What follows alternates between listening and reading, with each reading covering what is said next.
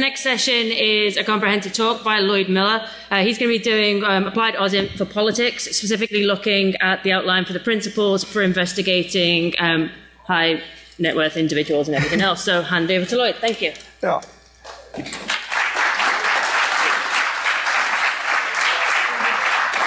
Well, thank you so much. And so just a real quick about myself. I've been running political investigations for the last 10 years. I actually only found out that OSINT existed a couple of years ago.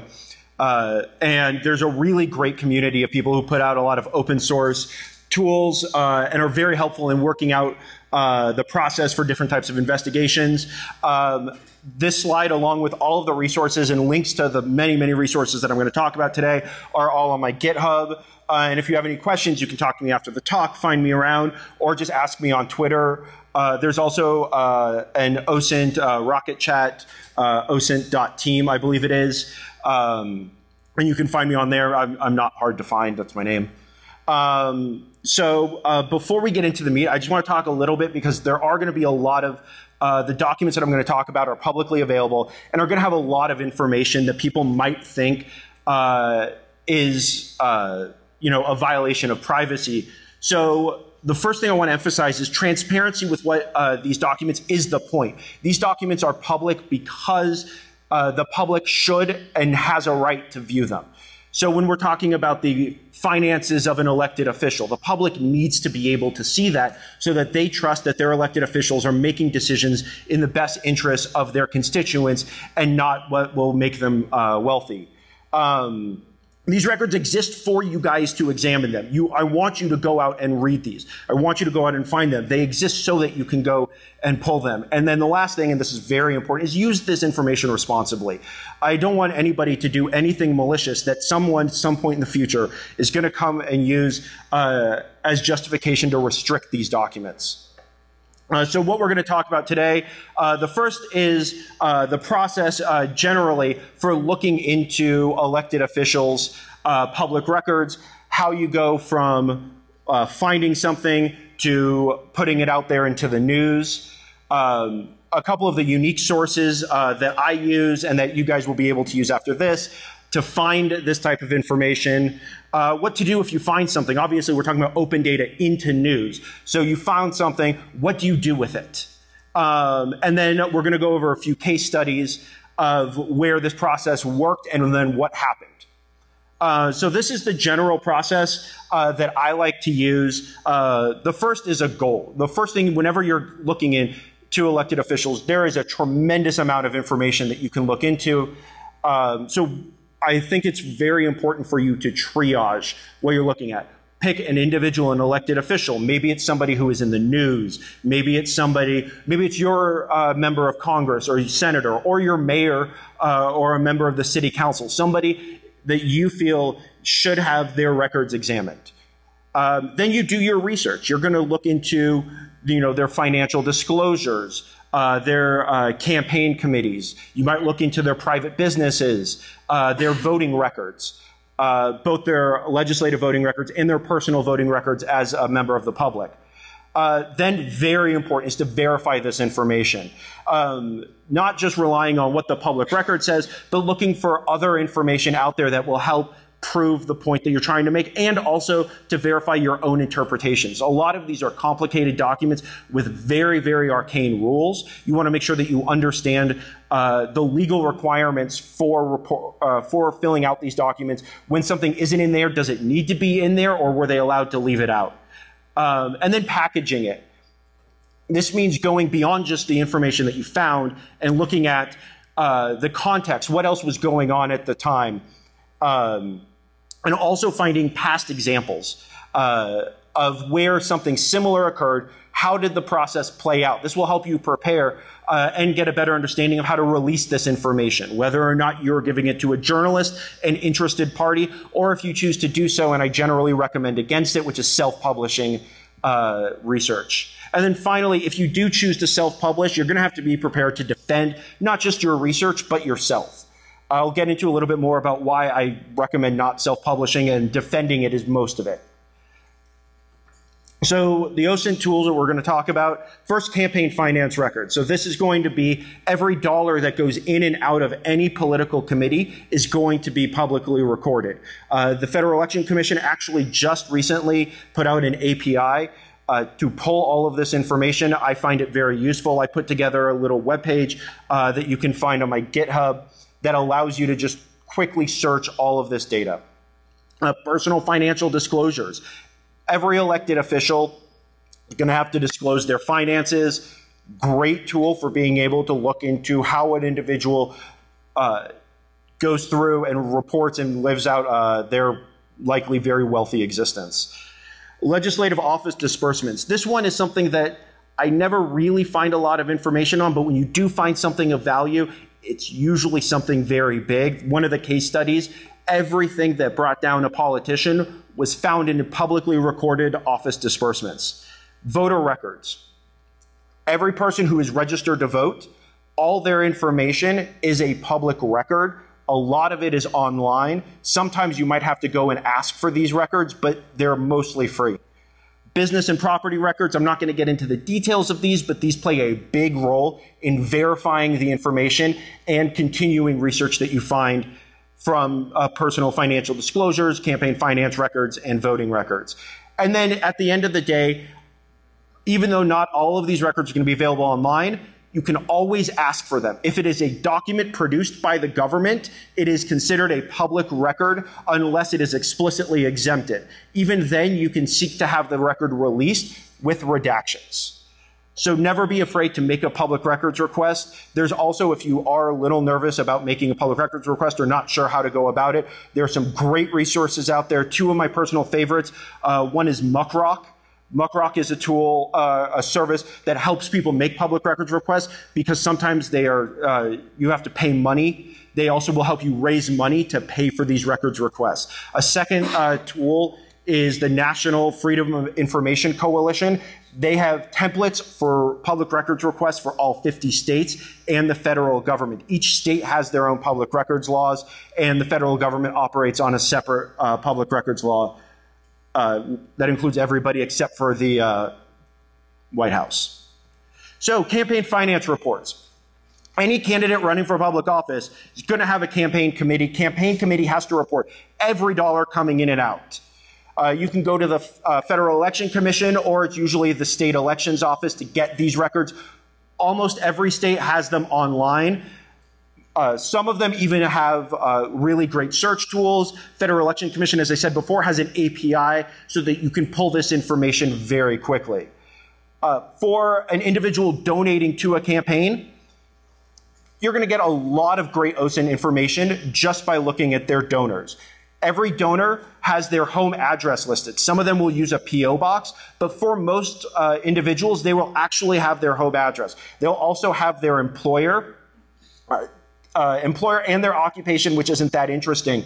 But if you're, say you're looking for the CEO of a company, CEOs often give political contributions. You can search by an employer and then find all of their job titles and employees who have given political contributions, obviously along with obvious information like their partisanship. Are they giving to Hillary Clinton or Bernie Sanders? Are they giving to Donald Trump or Ted Cruz?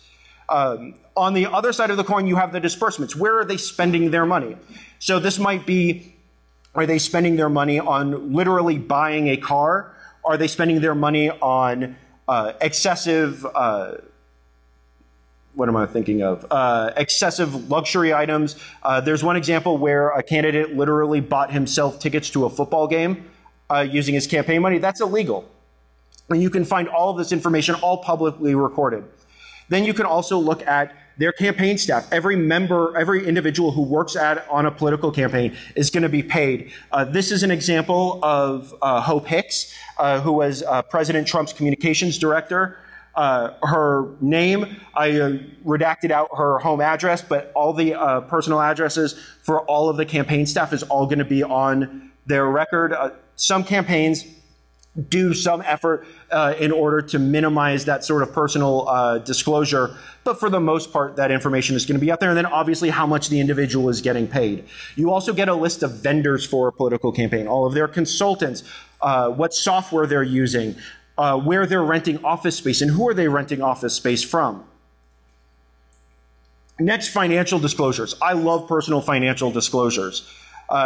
You get a tremendous amount of information and every single politician at every level in every state, and even some government bureaucrats are required by law to fill out financial disclosures that have, what assets do they own?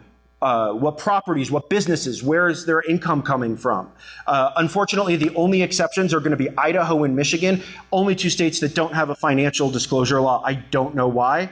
Vermont just passed one, so their financial disclosures aren't online, but you can go and ask the Secretary of State, I believe, is going to be able to provide those documents. These are all documents where all you have to do is ask, and they will give them to you.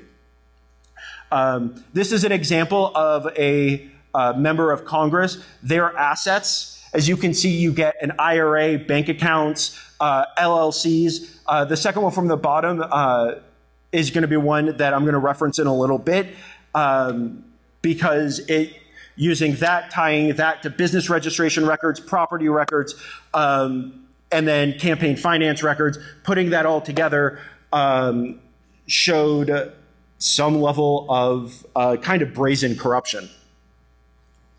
Let's talk a little bit about legislative office disbursements. So this is going to be where is a candidate or an elected official's office spending money? Any government dollar is going to come in, goes out, there's going to be a receipt. There needs to be a record of that. U.S. House of Representatives and the U.S. Senate both publish I believe it's 3 months in the House and 6 months in the Senate, every dollar that got spent. So every member of their staff, how much they got paid, what their job titles are, where they are traveling. Any political or any elected official, when they travel overseas, if that travel is being paid for, if it's a hotel, if it's any sort of fact-finding mission, they have to file forms so you can see where are they traveling, who's paying for that travel. And then vendors and equipment. This is everything from literally who is supplying the water to their house office, that vendor, who their printer is. All of that is going to be listed out with how much they paid them and when they paid them. Voter registration records. I love voter records. Voter records can show you a tremendous amount. And I know we've heard a lot recently about voter fraud. I will talk a little bit about what legitimate cases of voter fraud do exist and how you can suss them out. Not wide-scale voter fraud, but voter fraud committed by an individual. As you can see, this is a sample voter registration form. This is a public record. Has driver's license information on it, date of birth, home address. All of that is going to be a public record. Depending on the state and jurisdiction, they might redact some of that information, but anyone who's ever made a public records request knows that redactions can be unredacted, or government bureaucrats or people too, they're going to make mistakes. Again, this goes back to using this information responsibly. You don't want to use any of this information for any sort of nefarious means. We're talking about using this to find corruption and misdeeds that can be exposed for the public good here. So with that, you also get date of birth, social address, partisanship. Most states require somebody to register with a certain political party. Other states allow you to be unaffiliated and then just choose a party ballot at the election, which, again, voting history. This is a very interesting record. It's not usually something that's listed online, but again, you can just write a county board of elections official or county clerk.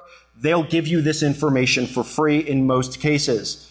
You can get literally a list of every single election that they voted in and how they voted. Now, when I say how they voted, I don't mean, did they vote for President Trump or did they vote for Hillary Clinton? I mean, did they vote absentee? Did they vote in early voting? Did they vote in person? Did they not vote at all? One of the most simple attacks that you can ever make against a politician is going to be, this person wants your vote but never bothered to vote themselves. So after you go through all this information, you think you found something. It's in the public interest. You think it might be an example of corruption. Somebody bought a house at a discount from a campaign donor. Somebody was misusing government funds. Somebody loaned themselves money that they did not have. What do you do with it? Most important thing is about fleshing out the story. I cannot tell you how many investigations that I have personally led in which for weeks we thought we found the silver bullet. There is no silver bullet. It's almost never what you think it is. You want to go through and find out all the information that you wish you could find that you don't have.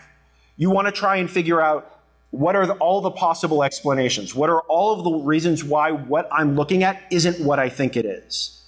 Then you want to see, okay, maybe this is. Maybe you think you've got exactly what it is. It's an example of a government official misusing government funds, corruption. You think this is a story.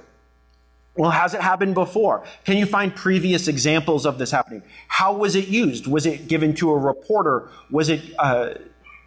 Did somebody file a complaint with a certain government body? What was the result? So that way you can go back through those stories and then figure out what's missing from what information that you found. Then you want to think, okay, who is my audience? This goes back to your goal at the very beginning. You found something. What do you want to do with it? Who is it that you want to tell? You might want to tell them directly. You might want to find an intermediary to help tell the story for you.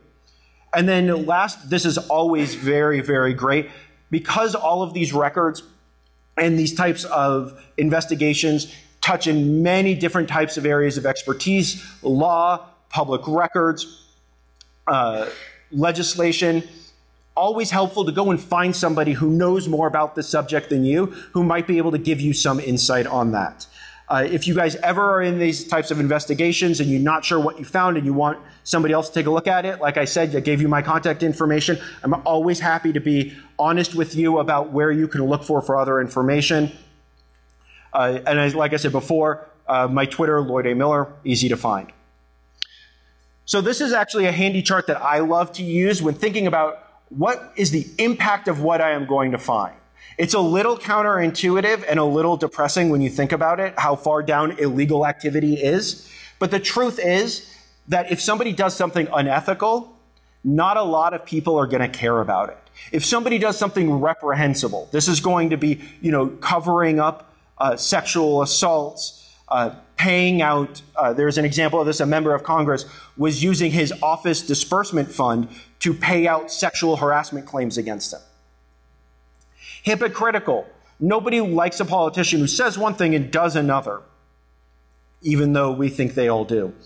Immoral activity. Not a lot of immoral activity are you going to find through open source investigations, but they might be the reason why you started an investigation into somebody. Then, like I said, illegal activity and then unethical activity.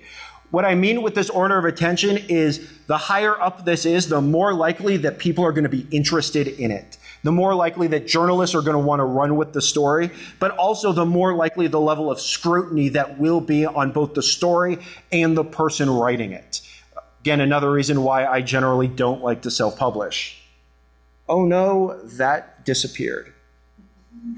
All right, so I don't know how this happened. The PowerPoint that I'm going to upload online will have this filled out. I just converted this to Apple Keynote for the first time. I've never used Keynote before, so I apologize for this.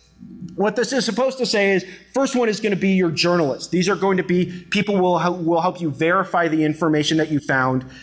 They're a great resource. And then 4 different types of journalists. Local journalists. These are people who are going to know local politicians very well. They might not have the most nuanced understanding of federal legislation or politics.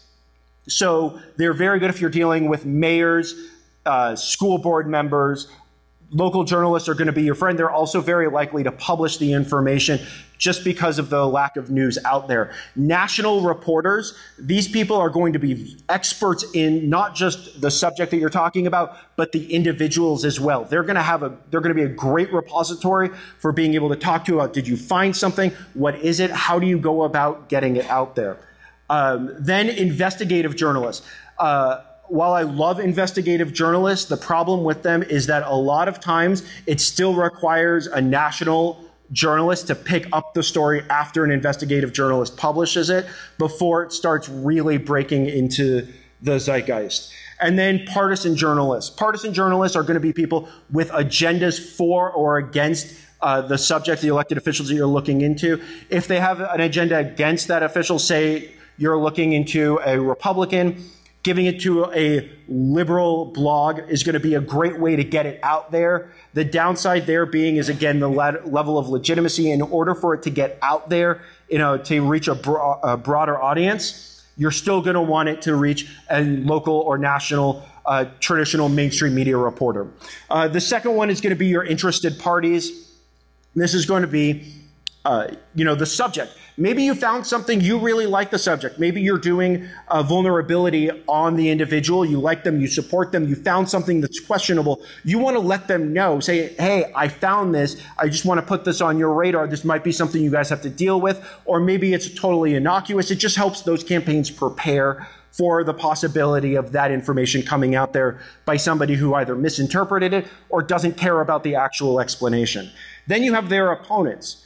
This is a great way of getting information into the hands of people who will use it. The other side of the coin is they might not. Obviously, if I'm running for office and I say something about my political opponent, people aren't necessarily going to give that a lot of credence. However, thanks to the First Amendment, politicians, when they're running for office, are given a very, very wide latitude in terms of what they can say. It's why people say, oh, politicians lie all the time. It's because they're allowed to be able to make a little bit more of an exaggeration or leave out the nuance of certain stories. And then outside parties. Maybe you want to leak it to somebody who is going to be a super PAC, a 527 organization, a 501c4, your nonprofit, political organizations that are going to get it out there. But again, with all of these, once you get it out there, that's not just enough. You want to be able to reach the audience that you are targeting, which might mean releasing it to multiple groups. Maybe you give it to a reporter and you give it to the opponent. See who releases it first. Because once you give it to these people, you're giving it away. You no longer have ownership of when it released, unless the bottom box there is self-publishing. This is always an option. You found something, nobody is biting on the story, you really think it's important and want to get it out there, tweet about it, write a Medium post. If you've got a blog or a built-in audience, give it out to them. That's great in the sense that it doesn't preclude you from giving it to other people. It's very likely that the subject and the opponent and their political opponents are going to pick up on that, and they might run with it. They might look into it and say, hey, there's actually something here. We're going to run with the story now. So you found something, you want to give it to a journalist. Pitching a story to a journalist. First, know the reporter. Do your research on who is writing these stories, who is writing stories about the subject, who is writing stories on the topic. Don't just reach out to a political reporter because you've heard their name in the news. They're most likely not the person that's going to write that story.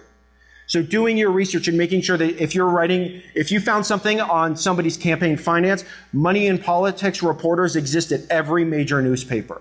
If you found something on a financial disclosure, there are going to be, say if it's a member of Congress, there are going to be Capitol Hill reporters. There's going to be reporters who are going to be covering the election. There's going to be individuals who have written a lot of stories about the subject. And also, don't get caught in releasing it to just one newspaper. You might want to think about, just because you like the New York Times, you want to give it to them. Smaller newspapers are also going to be more likely to publish the story at a faster rate and take more of a risk in terms of sticking their neck out there. When reaching out to a reporter, start small. And please don't send them a 5-paragraph screed on what you found with 30 attachments. You will sound like a crazy person and they will not listen to you.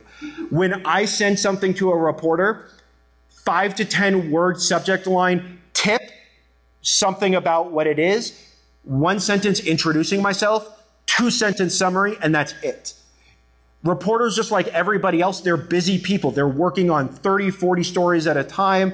They're juggling a bunch of different information. You don't know them. They don't know you. So to get them to listen, you want it to be very, very low cost for them in terms of time to be able to get that sort of information. Also, be prepared. When a reporter comes back to you and says, that's interesting, what did you find? Can you send me what you found?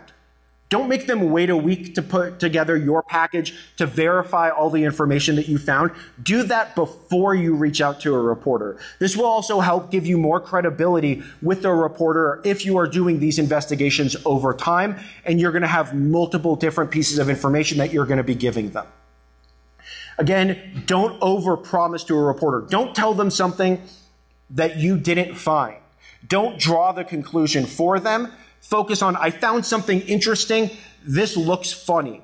I always like to end with a question. I'm not sure what this is. If you might want to look into it more, I think there might be something there. Be very open-ended to have them start the investigation. Make them more interested. Kind of leave a cliffhanger of there's something here. I don't know what it is. You might want to look into it. And then finally, I've personally established my reputation with certain reporters over a long period of time working with them. Most of you probably don't know these reporters. And again, like I said, they don't know you. So be honest about who you are. If you're working on behalf of a political campaign or a political group, be honest about that. Don't lie. Because if you lie to a reporter, that is a very, very quick way to get them to ignore you completely. Also, I didn't leave this up there or put this up there, but with contacting reporters, email, Twitter, DMs, best ways to go. Don't call them. Reporters generally reserve phone calls for people who don't want things written down. So when you're reaching out to them, they're not going to take your phone call. Most people don't listen to voicemails anymore or leave voicemails like, again, a crazy person. So you want to make sure that you sound like a sane, normal person who's honest about who they are and what they found, and you're just trying to get a reporter interested in the possibility of a story being there. Now, if you choose not to go down this route and you want to self-publish it, I hope it's not for your own personal interest and self-promotion. Please don't do that. It will always backfire on you eventually. But you want to get it out there. Nobody is writing this. So if you are going to self-publish, first keep it simple. Just like with pitching a reporter, write the elevator pitch, your 2-sentence, 1 minute of talking summary of what's going on, simple language, so that people don't get too caught up in the details. Verify all of this. Verify everything that you found because you are staking your reputation on this. It could have, many times I've seen it happen. People will put something out there because they think they found something great, digging a little bit deeper, and it turns out they were misinterpreting a document. They thought something was illegal. They said it was illegal. It turns out there's a specific exemption in the law that was passed maybe 30 years after the original law was passed. They didn't look into enough because they didn't ask an expert. Visualizations are great. People love to be able to look at, if you're trying to map out a network, these tools like Multigo are going to be great for to help you visualize, and then just take a screenshot, put that at the top, and then have an explanation of how that network comes together and sells your story. Be very, very cautious with trying to be funny. People tell jokes on Twitter all the time and then lose their jobs over it. Don't let an inappropriate joke distract from the story that you are trying to tell. Remember, if you guys have a built-in audience, your existing audience isn't necessarily going to be your target audience. You might have an existing audience of people who are, say, interested in open source intelligence, but they're not political. They might be overseas and not the constituency that you are trying to reach. And then at the end, promote and pitch your story. Once you self-publish, you are allowed to be able to just send that self-publish, that Twitter rant, Medium post, send that off to a reporter. Give them the link, give them the 2-sentence pitch and say, I wrote this up. If you've got any questions, need original documentation, ask me about it. 2 more tips on this. The first one, documentation. This is where tools like Hunchly are going to be really, really handy. Some of these records are going to get amended. They're going to get taken offline. You want to make sure that these records that you're citing, the information that you found, is going to be with you when you publish, because when you self-publish, you become the story. It is you saying, I found this thing.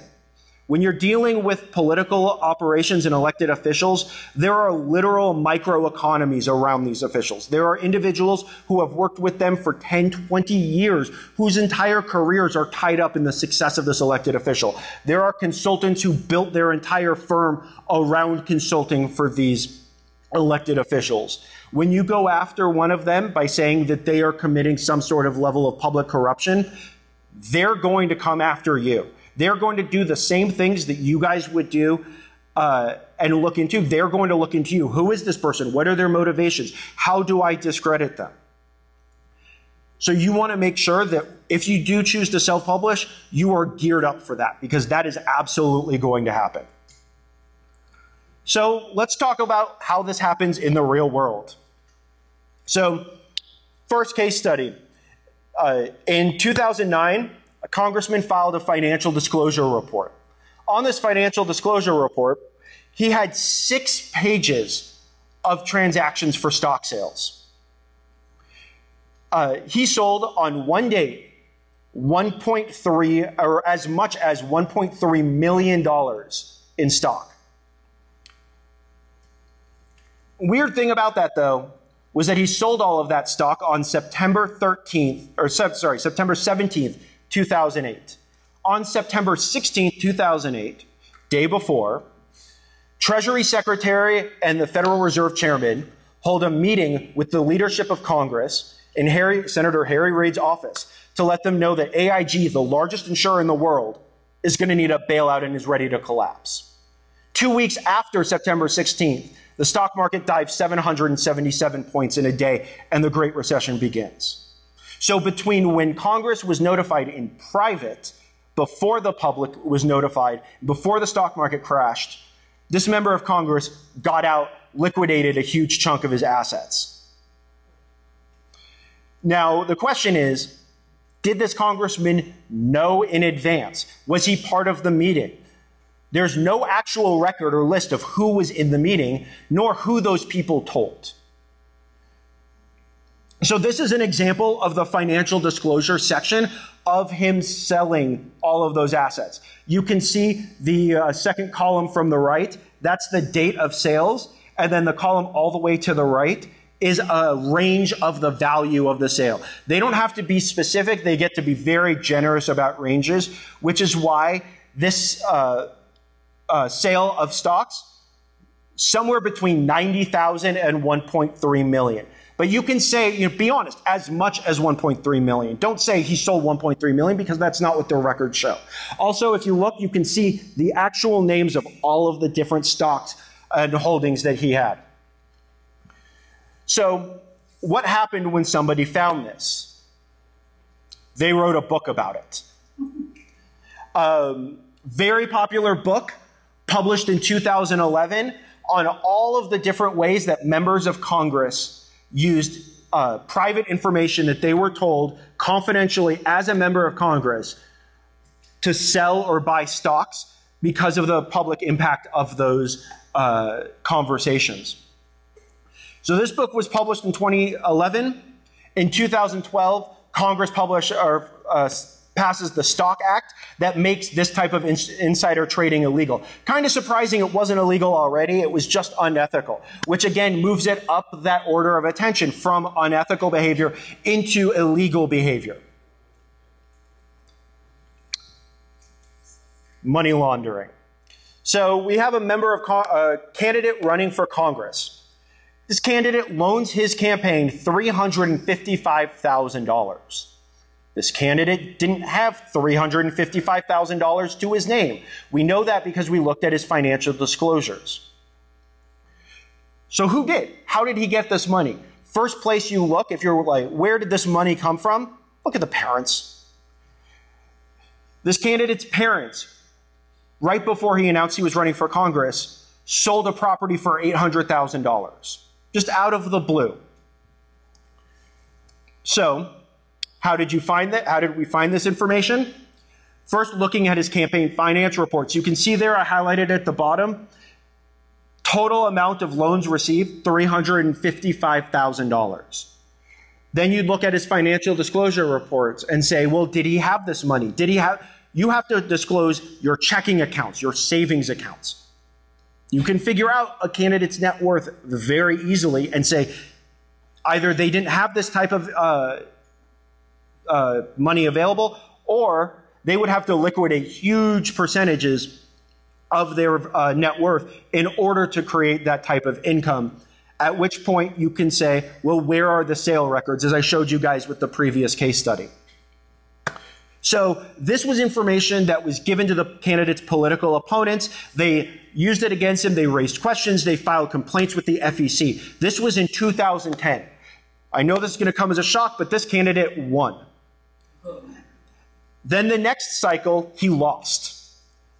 So 2 years later, he runs again and wins. Then in 2015, the Federal Election Commission finally gets the candidate to admit he didn't have this money. It was given to him by his parents. So what is the legal fallout of this? The campaign had to give the money back. That's it. Important to understand that you should always temper your expectations for what the outcome is going to be. It's almost never going to be as great as you think it is. One of my personal favorites, how to save $300,000 on a home. I think we all would like to do that. Unfortunately, we are all not U.S. senators, I hope. So in this case, there's a home builder. He has a friend who also happens to be a U.S. senator. This home builder has given a lot of money to this campaign for this U.S. senator, and even offered to host a fundraiser for him. 2 months later, the candidate buys a house. Buys the house for $700,000. The house, market value, $1 million. So, how did we find this information? First, you would start with the voter registration records. Voter registration records, like I said before, give you the candidate's home address. Look at the property records. That is publicly available right online. You can look it up right now. You can see the seller and buyer's name and the amount and the date. So who was the seller? They were a political donor. Then you start looking at giving context. Well, finding a PDF of a fundraiser that they were hosting from 2 months before the sale date. And then that bottom list with all of the assessments, that's just from Zillow. And you can see that between 2011 and 2012, the assessed value of the house dropped by 33% as well, 37%. That's because assessments are based on sale values when they sell. So this candidate is also saving a bunch of money on their property taxes by getting their house at such a big discount. All right, now this is literally one of my favorite examples of open source intelligence, in no small part because of the outcome. So in 2015, in February of 2015, Washington Post style reporter wants to write a story about a congressman's fancy congressional office. Shows up, interviews the interior decorator that was paid with government funds to decorate this office and I'm literally quoting the interior decorator, in the style of Downton Abbey. Beautiful vases, artwork. I think the chairs were, you can look. All of that was disclosed in Senate disbursement forms. Or sorry, House disbursement forms. It was a member of Congress.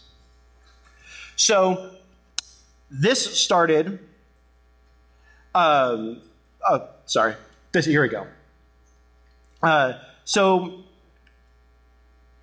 this started people looking deeper into what the heck is this guy spending government money on?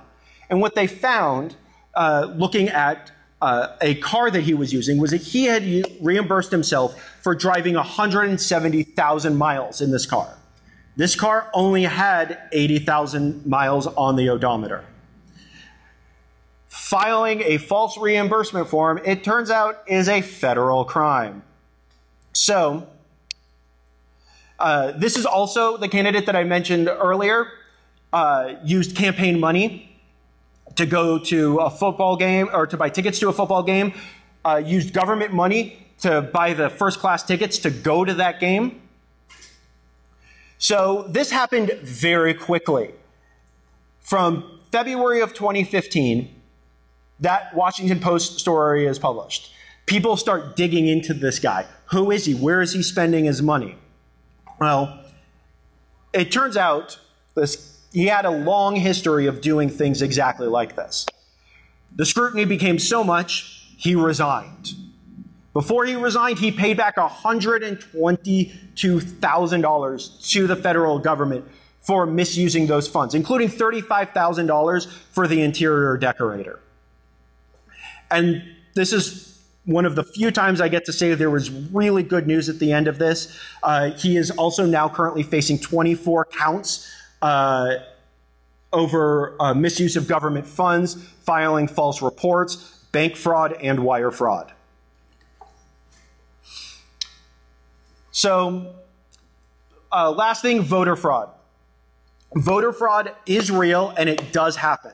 Now, it might not happen the way that some people who go on certain news channels are going to talk about it, but here are a few ways in which you can use OSINT right now to be able to find voter fraud. The first is going to be duplicate voting.